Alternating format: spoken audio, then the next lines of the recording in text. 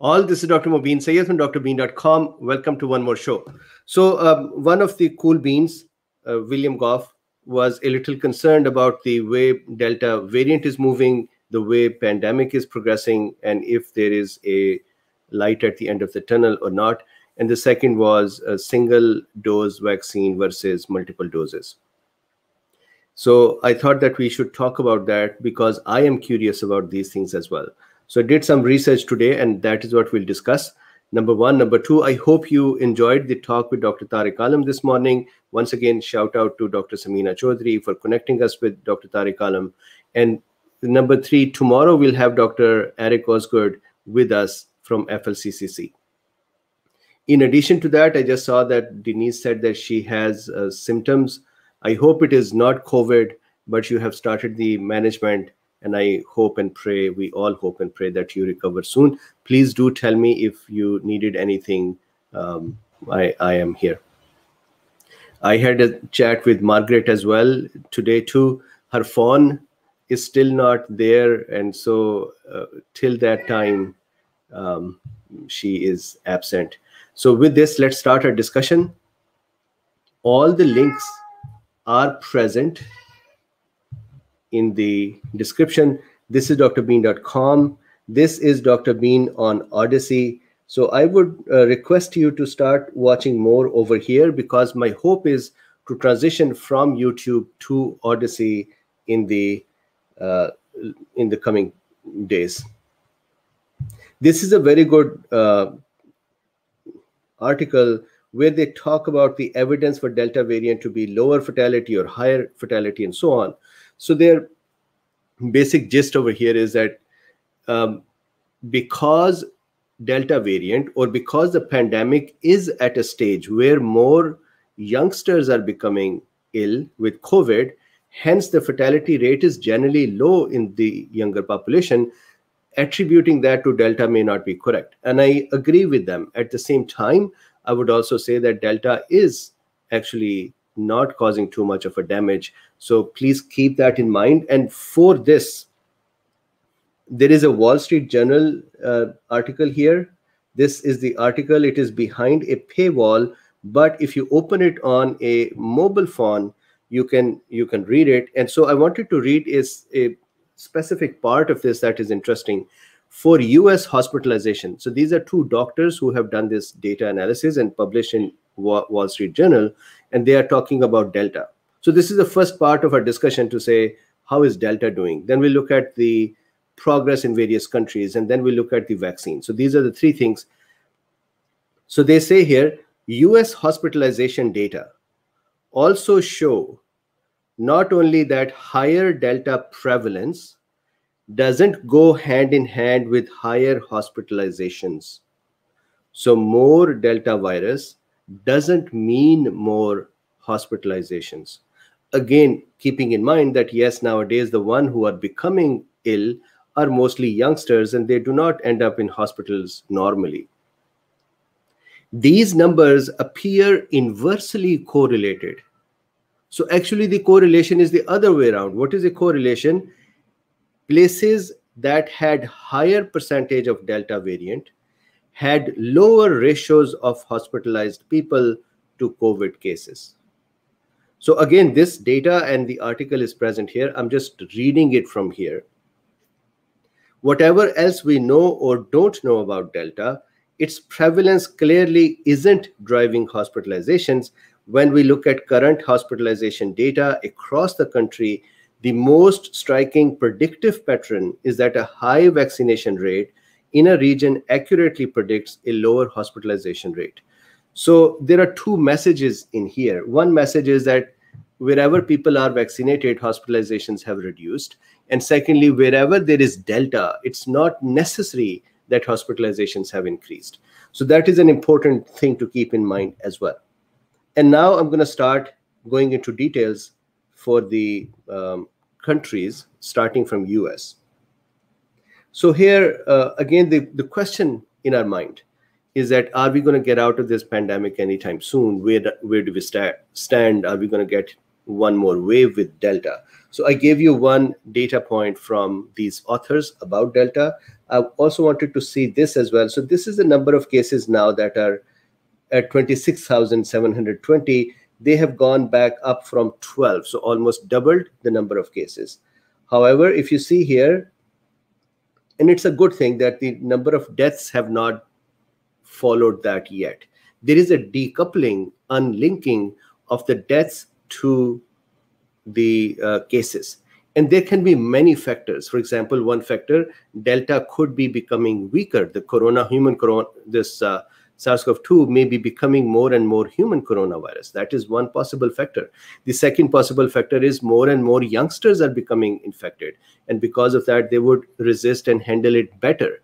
And the third possibility is more and more people are becoming either vaccinated or had infection and have recovered. So there is herd immunity. There is a reduction in the opportunity. And then there is another factor, and that is those who were older or who were more vulnerable, unfortunately, may have already gotten exposed and caught it.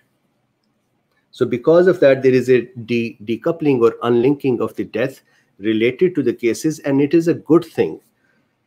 So now I want to show you one more thing about US, which is really important to look at. And that is the following. And this number that I'm going to share with you about US, the basic calculation that I've done here is to understand how much of the US has become either infected and recovered or vaccinated, or how much of the US is healthy youngsters, which make the basic group now that is less prone to the Delta damage or SARS-CoV-2 damage. So US population 330 million-ish, about that. Infected folks here are about 35 million, and here is the data.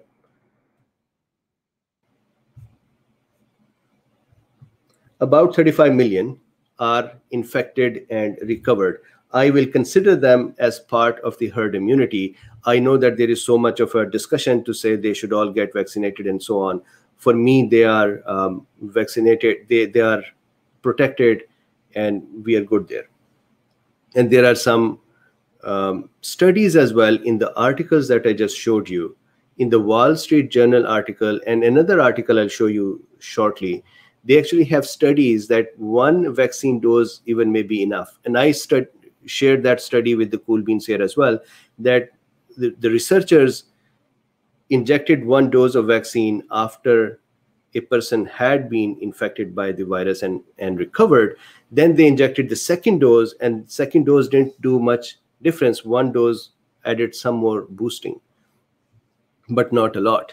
So infected 35 million, fully vaccinated 160 million. This data is coming from CDC. So if I go here to CDC, this is their page. Again, the link is in the description. If you see here, 160.4 million people fully vaccinated. So here on this right column is the fully vaccinated people's number. So although they say that 48.3% of the population is fully vaccinated, what they are not counting is people who have already become infected. That should be counted, that number should be counted in protected people. So that makes a total of 195.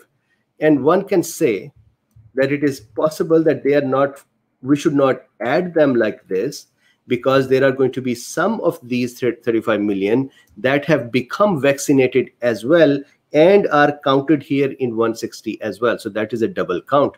So I would say that 195 million is the upper range, and 160 million, if we count them all who are infected, they also became part of the vaccinated group too. So then maybe the lower range is 160. I'm sure that the number is between 160 and 195. In this 160 million people who are vaccinated, there are 8 million children that is between the age of 12 to 18. They are also vaccinated. So there is a group of children here as well. So that means if we go in here, remember yesterday we talked about it, that there are 80 million people. So we talked about UK. So sorry, 80 million people are between the age of 12 to 18 children. 8 million of them are already vaccinated. That leaves 72 million. We saw yesterday that the children of 12 to 18 years of age have, or even 0 to 18 years of age, have a very low rate of mortality. We saw that yesterday. So the 72 million number here, I don't think that we need to be running around to say they must become vaccinated right away. So I actually count them in relatively protected group. They are better handlers of COVID compared to older folks or people with comorbidities. So 195 plus 72 is 267 million. That is once again the upper range. I'm sure it is not that it is lesser than it. And on the lower side, 160 million and 72, that is 232 million, that is the lower range. So the number is going to be somewhere in the middle. That is the number of people who are protected, in my opinion.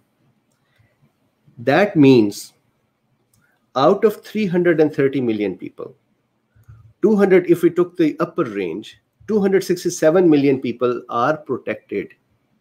That leaves 63 million adults between the age of 18 to 65 as unvaccinated and possibly at risk. Again, their risk is also less, not as less as children and not as high as 65 plus, but there is risk there. This is the 65 million. So think about it for a second, that a country that where we started with 330 million people exposed to the virus versus 63 million people possibly left, or if we took the lower range, then 98 million. So somewhere between them is the number that is left actually to be vaccinated or to be infected and recovered, or maybe they'll just be protected. In this group, what is missing? I think some of you would have been thinking about it. So what is missing is the asymptomatic group. Because I do not have the right data for that what is the exact correct percentage of the asymptomatic. That's why I cannot really write it here to say we have half of them are asymptomatically recovered. I don't know. So putting that data in here would just dilute the whole message. So I have not talked about asymptomatic. If we add that, we would actually see even further improvement. So what does this mean? At most, 19% of the population is left, or 30% of the population is left.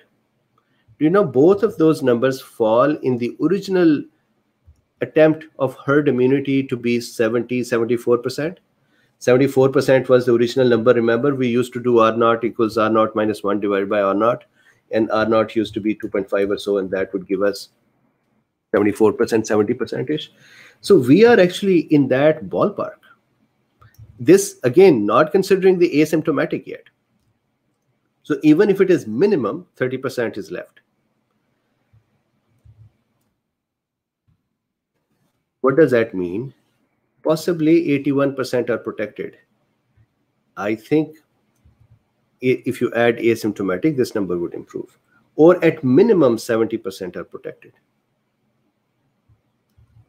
Once again, where is the difference when CDC comes out and says 48.3% are vaccinated?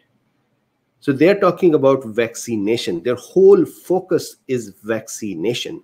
Even today, when the Surgeon General comes out and says that we got to take on the people who are causing vaccine hesitancy, I think soon they're going to start causing. I heard that they're going to use Patriot Act. I do not know how much of this is true, to start talking to people who may be talking about vaccines. So we'll see. Here, CDC is saying 48.3% vaccinated. Ideally, we should be saying how many are protected.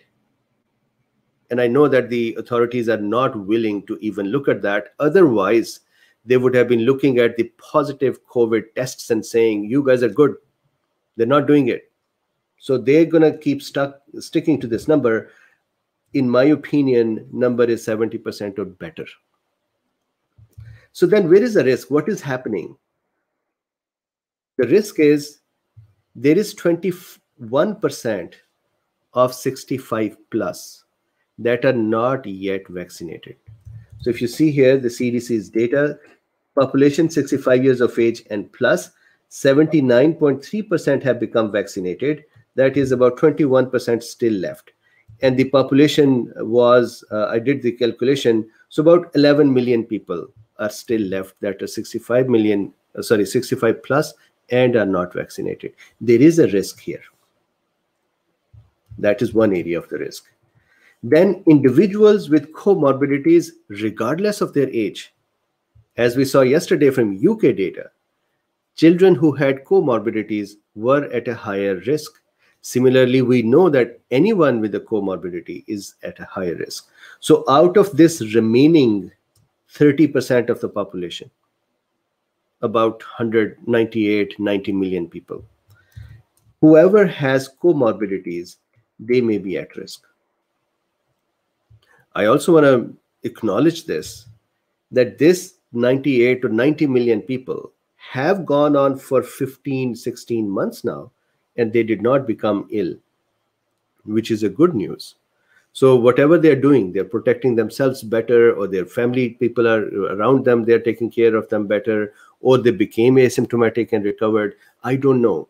But if they can go on for 15 months, I would hope that they would continue to stay protected with whatever measures they are taking. But people with the comorbidities are at a higher risk. Then folks who are between the age of 18 to 65 are 52 million, the upper range of the numbers that we are calculating, 87 million, the lower range number. So this is the number that is, I should not say upper range. So this is 52 million is the lower, 87 is the upper. So between this number is the number that is left for US. So what is my conclusion for US? My conclusion is very similar to the conclusion I just read to you about the two doctors.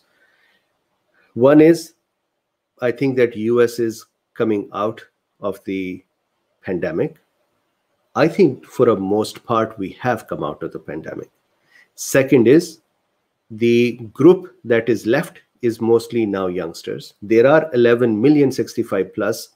That is very different from almost 1/3 of the population that was 65 plus.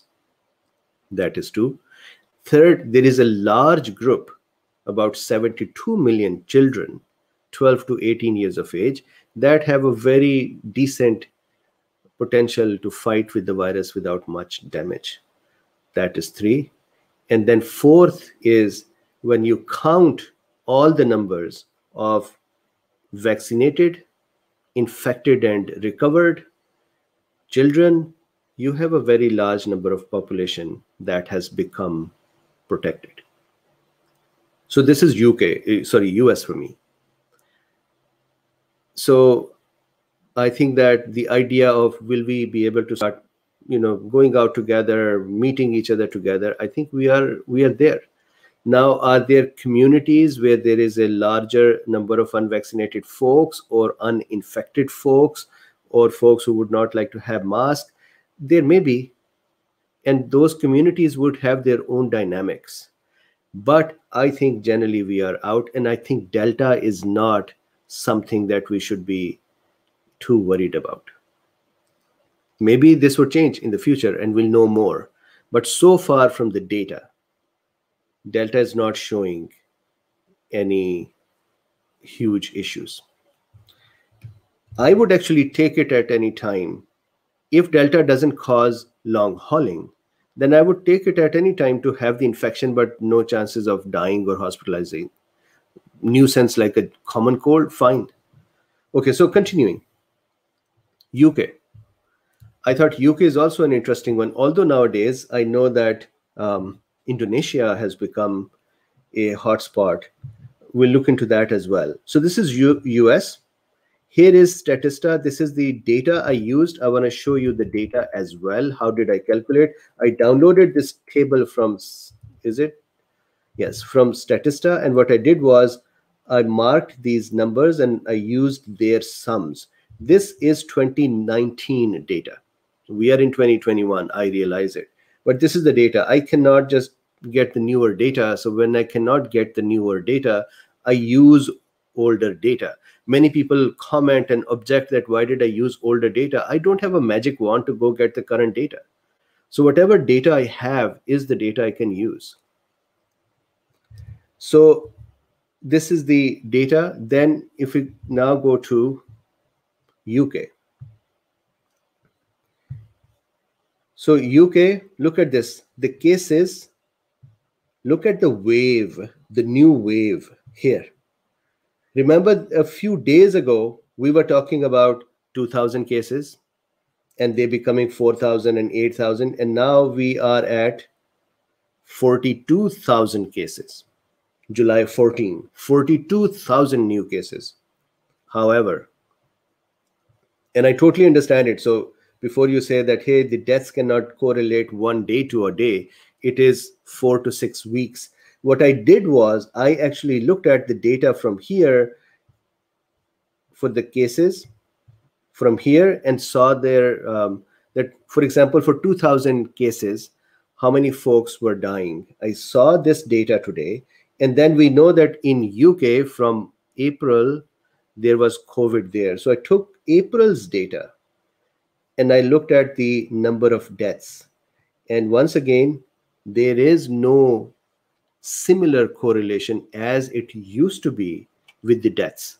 And once again, totally acknowledging that, going back to this original article that I showed you here, that it is not that the Delta is causing more fatalities or less fatalities. It is that, number one, the people left now are youngsters. People more resistant are vaccinated, or more vulnerable are now resistant by vaccination. Then we know that the number of people who are infected and recovered are also there. I would still add asymptomatic, but there is no good way to count them. So if you take them all, UK has reached a point where, once again, there is an uncoupling of the association between the cases and death. And that is a welcome thing. I have been hearing from people for a long time, and I have been saying, okay, we'll wait. People have been saying that, hey, we got to wait 4 to 6 weeks for the deaths that would be related to this.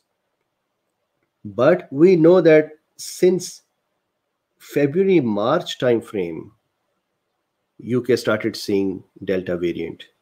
And even then, there is no relationship to the deaths as it used to be in the older, earlier peaks.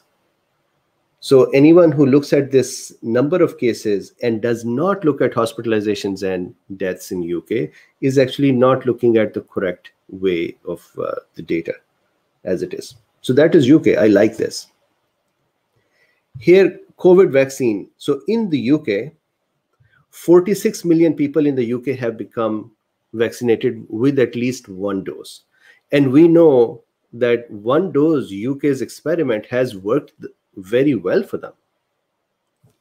So today's discussion, I do want to address one dose as well.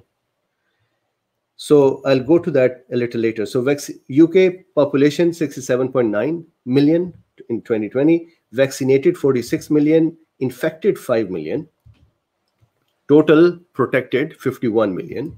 Then children and young, we saw that number yesterday, I believe, that was 12 million. We saw that out of them, about 500,000 had already infected and recovered. Anyways, I took the whole 12 million. So this is 63 million of the population, which is in protected range in UK. And that is out of 67.9, 63 million. It's a good population. So because of that, we see this uncoupling of case to death ratio, and that is a good thing. And here, if you are interested, which population, what kind of vaccine, how many vaccines, and so on. This is a good article here. Then I want to go to Israel. And this is where I object on even some of my friends who I see when they are tweeting, and they talk about Israel with percentages to say Delta is wreaking havoc in Israel by adding so much percentage of new cases and deaths. Look at Israel. Here are the new cases. That is correct that they had been saying almost no cases. From there, they went back to now 797 cases. So that's a large number change compared to where they were before, that is 0.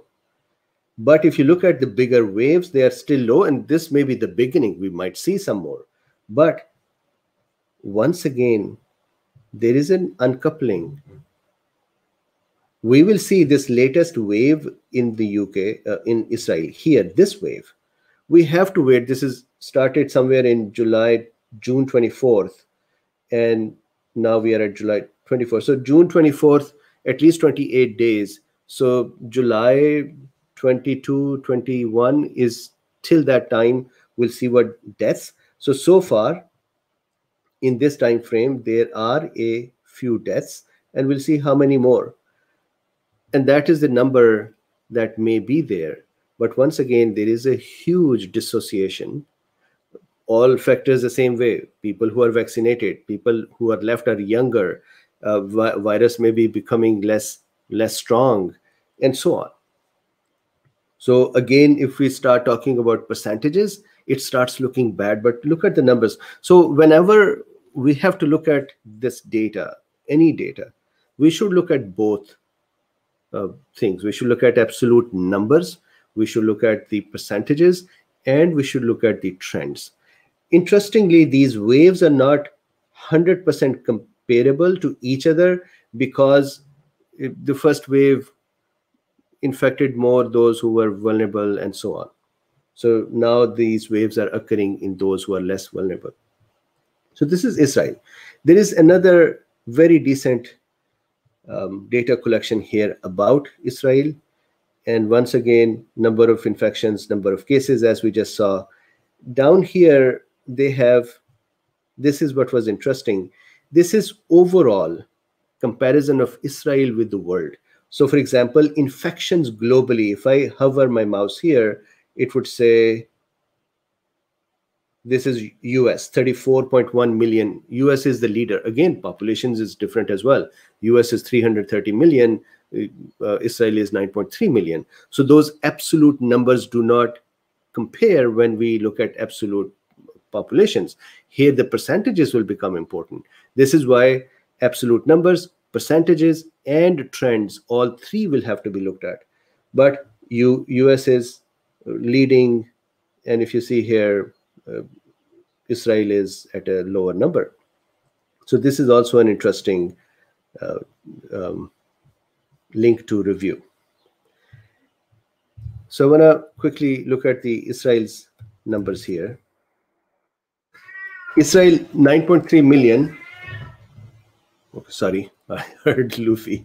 9.3 million population, 5.3 million vaccinated, fully vaccinated, or 58%. This is from Bloomberg. So Bloomberg numbers are a little off from the actual numbers from Israel. Infected and recovered, this is Worldometer, 0.8 million. Total 6.1 million.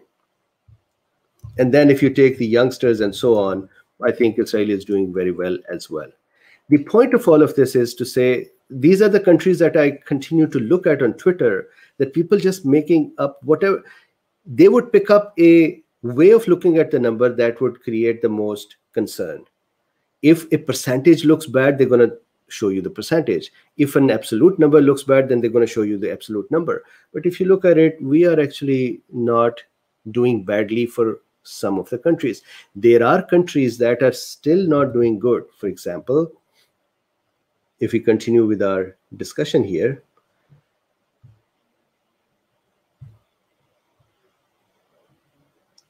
So this is about the vaccines, but let me just quickly show you. Indonesia, look at this. This is their 2.5 wave, and look at the number of deaths that are following. So Indonesia is actually in a similar situation as India was. Again, the populations are different, so the absolute numbers are different. But if you look at the trends or the percentages, Indonesia is not doing well. India, if you see on the other hand, has started improving a lot. Look at this. And this is where I protest a little to those friends who are actually looking at India and saying this is ivermectin. And then they go to Israel and try to say vaccine has failed. That is wrong. If you look at Israel's data as well, it does not show that the vaccine has failed. Similarly, if you look at India's data, it does not show that ivermectin doesn't work. So I do not know why the camps have to be formed to say, if you talk about ivermectin, then you have to say vaccines are bad. Or if you say vaccines are good, then you have to say ivermectin is bad. I think there is a benefit of both. And we also saw the disadvantages yesterday with the UK study for vaccines. Now, this is Brazil. If you look at Brazil somehow, it just continues to go steadily in this state. They are improving, but if you see here, they improve and they go bad, although this time their improvement is much better. My suspicion will be, I did not study the data a lot. My suspicion would be, once again, those who were vulnerable became infected, and now there is more younger population and lesser population left for the virus. Okay, so back here, now I want to talk about the vaccines. And I have this link over here. This is actually a very important article to read. Is one vaccine dose enough? And they have a caveat here, if you have had COVID. So I actually shared this study with the cool beans over here. We talked about it, people who had recovered, and when we were vaccinating them, 1 dose versus 2 doses, what happened, you may remember.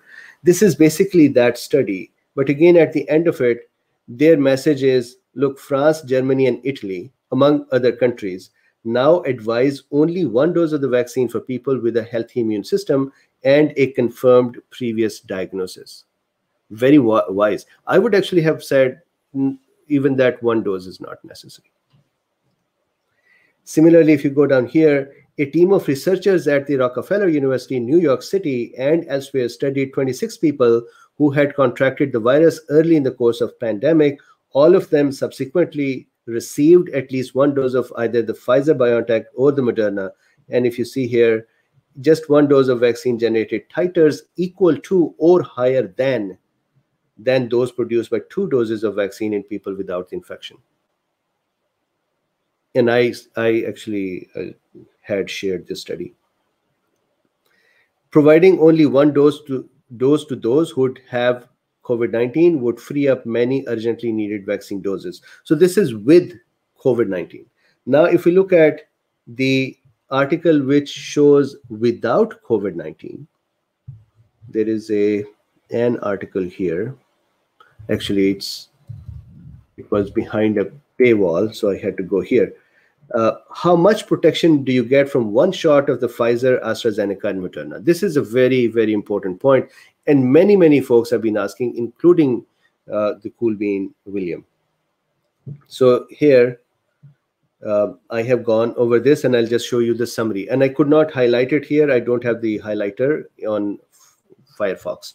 So let me just show you what I collected from this. Here is the data. Pfizer-BioNTech, with 1 dose, they had revealed the efficacy of 52.4%. Range was 29% to 84%. Although the researchers, so this is all the data coming from this article, I'm not making it up. So the researchers in that article say that we think that the efficacy is about 80%. And I would request you to observe UK.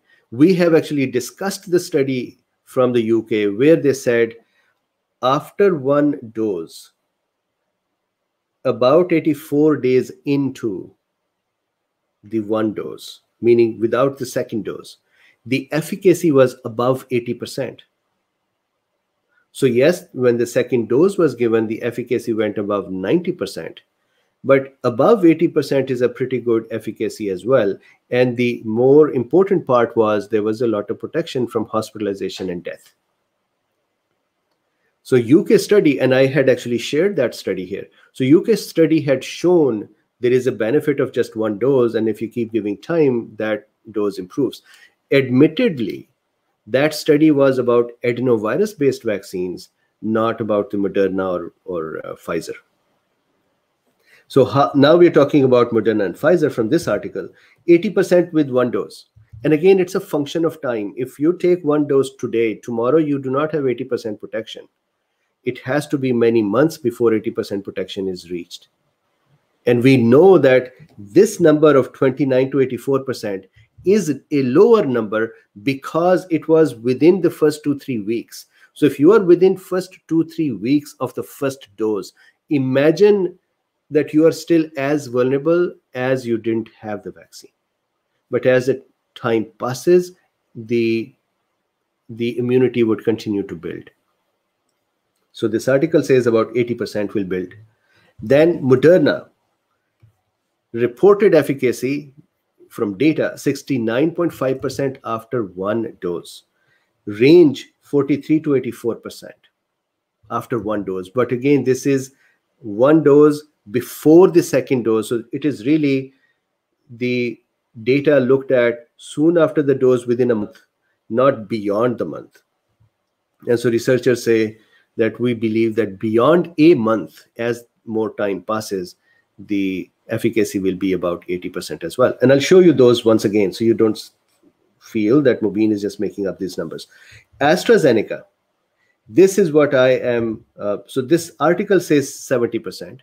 I remember from the study that I shared, it said 84% after 3 months. So this is the only piece of data here which is Mubin's recall, and I may be wrong. Now let me just go show you the rest of the data.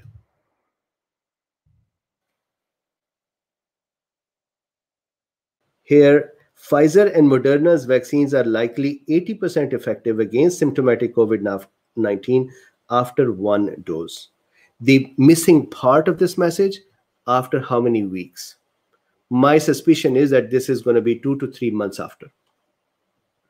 A single AstraZeneca shot is probably at least 70% effective at preventing symptoms from COVID-19. So this is the data, and you can then look at this data by yourself as well. So see here, Pfizer shot was 52.4% effective at protecting against COVID-19 with symptoms between the first and second dose. So that is within the 2-3 weeks time. But the 52.4% figure includes the 11 days before protection kicks in after the first dose. So the real percentage is going to be higher. What are they talking about? They're saying, let's say there is and I know you know it, it's just being on the same page. So let's say the dose 1 is given here.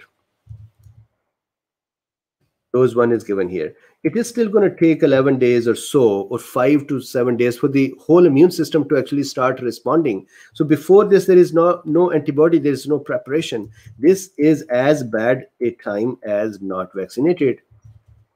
Then what would happen is, let's say the second dose is here. So really the efficacy between this and this point is going to be higher. But if you add the lower efficacy during this time and take the average of both of them, then the efficacy looks lower.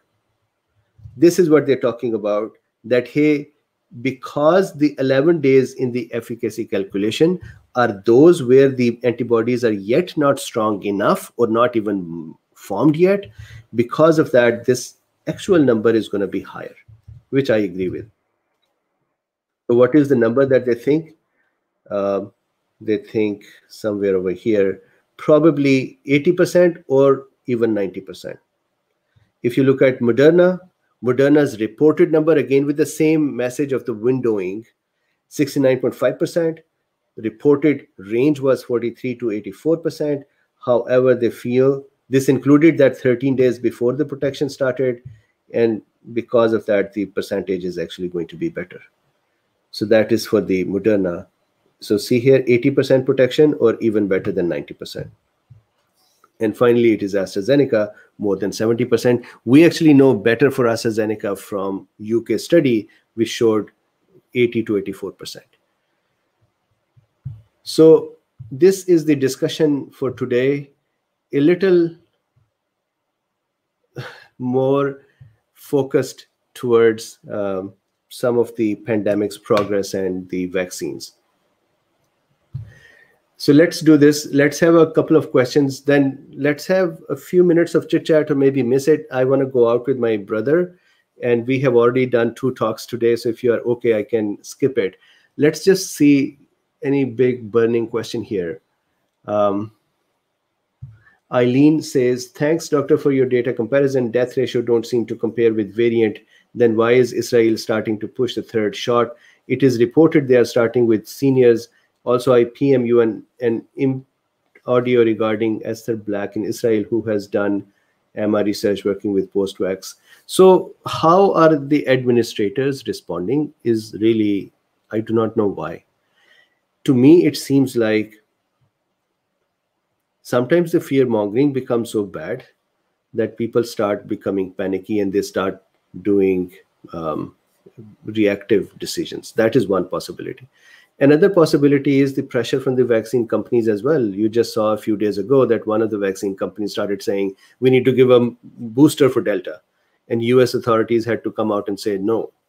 And I think if the US authorities were not too concerned that saying that a booster is needed would make people even more upset about vaccines, I think they would have said, yeah, go ahead, do it.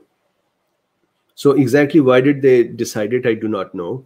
But at least from the data, for Israel, we are just seeing an uptick now. We actually have to wait for a few weeks to see if there is a relationship to death. But from UK, you can see there is no relationship of Delta to death for the factors that I just spoke of. And then in the US, you can also see that the things are not that bad. India, where Delta originated or was discovered or was found, they have a huge drop. So again, the reasons can all be different, but collectively we are seeing that these numbers are going down.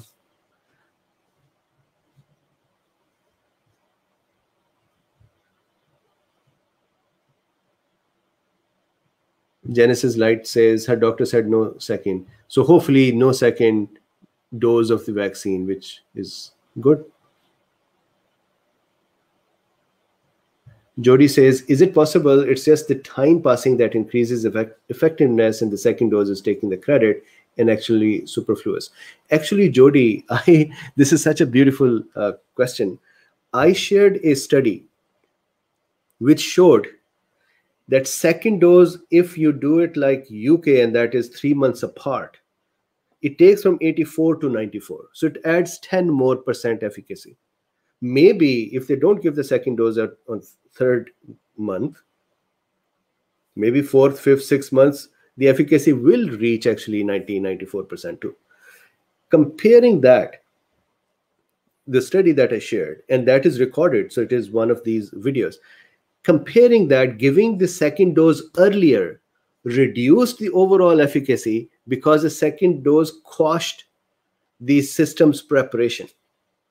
So I still remember in my head when I was preparing it that, oh man, it means that we should not give a second dose so early. I still have that sentence stuck in my head from that study. So yes, you're correct. It seems like second dose is given too early. And maybe in some cases, it's not even needed. Maybe if we waited 3-4 months, we would see that the first dose has enough of efficacy that we don't need to go for the second dose.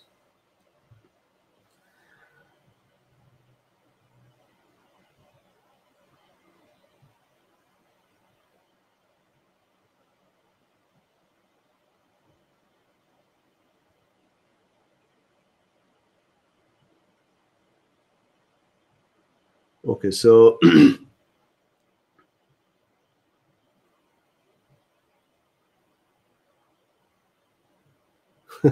so Harris says, I love Dr. Bean. However, anyone pushing the jab at this point must stop. There is zero need by the data. So I do not know that what was the your connection here. If you're thinking I am pushing the vaccines, I have always been very, very clear. And I feel I cannot change people's opinions. What I see is that those who do not want to have a vaccine, and they would react to anyone who's talking about vaccine, and they find it necessary to tear him down or to attack him. I have never done it, and I have reached a point to say I don't care. I talk about vaccines, positive things. I talk about their negative aspects. I talk about ivermectin as well. I talk about the things that I feel are useful for the public to know. Now, how do you digest that and use that is your headache.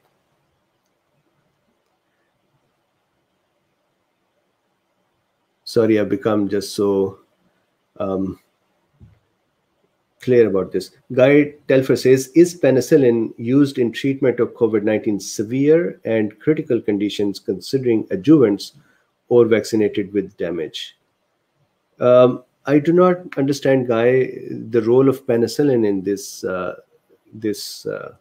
structure.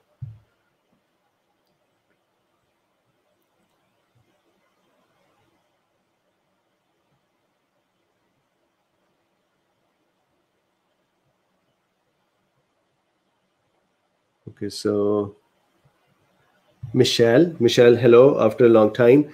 T cell test first, then 1 dose of Moderna for 91.11-year-old. I totally agree with this. Any proof of a previous infection should allow the person to have an option of vaccine, not a mandate of vaccine. And that person should have similar privileges. And unfortunately, there are privileges now with the vaccine, that who can enter here and who can travel there and who can do what. The person who can prove that they have recovered should be treated as best as a vaccinated person. So I think that even 1 dose is necessary, not necessary, but sure, 1 dose.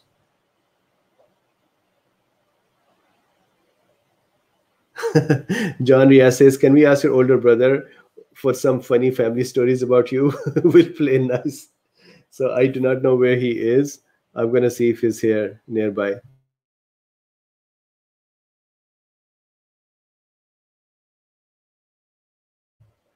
So looks like he may not be here. He was sitting in the living room when I started. So he may have stepped out. So I will bring him in. He's going to be here for 2 weeks, and we are quite close. So I will have him here. Maybe tomorrow we have Dr. Osgood with us, so maybe Monday.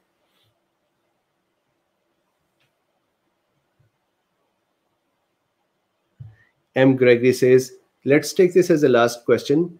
M. Gregory says, is it right to blame mutations on non-vaccinated people? It is incorrect to blame either group, vaccinated or unvaccinated. And I was talking with someone, a friend of mine, and I was saying, this is such a bad situation. We as humans are behaving so badly that we have made groups vaccinated.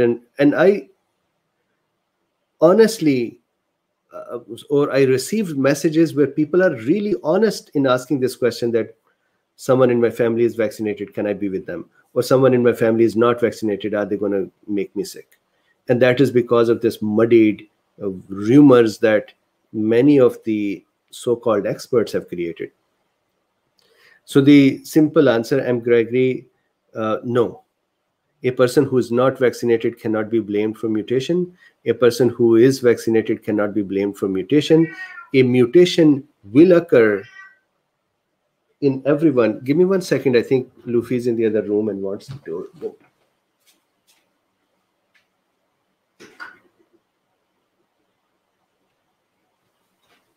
I don't know where he is. A mutation would occur whenever a virus is in a person, regardless of their vaccinated or unvaccinated status. Okay, cool. So tell me this, should we do a chit chat, or can we take today's Luffy is somewhere over here. So should we skip the chit chat today and maybe then talk tomorrow?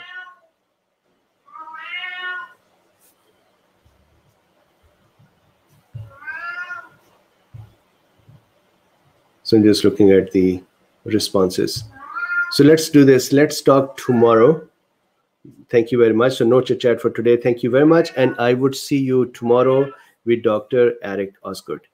Have a good day and love you all. Stay safe and protected. And I'll see you tomorrow. Please do me a favor, like, subscribe, and share. And so there was a question about my brother. So he's a fun brother.